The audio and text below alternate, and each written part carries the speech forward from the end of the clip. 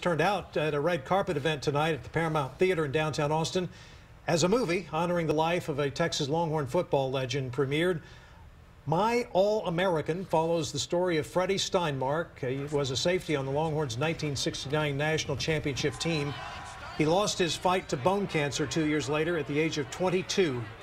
Finn Whitrock portrays Steinmark in the movie and says that Steinmark's book, I Play to Win, helped him understand the man under the helmet.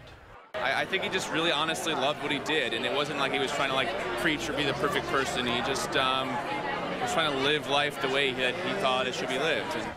This film is rated PG and was financed by UT alumni who made sure the script and film followed the truth and was not just based on a true story. My All-American opens in theaters on Friday.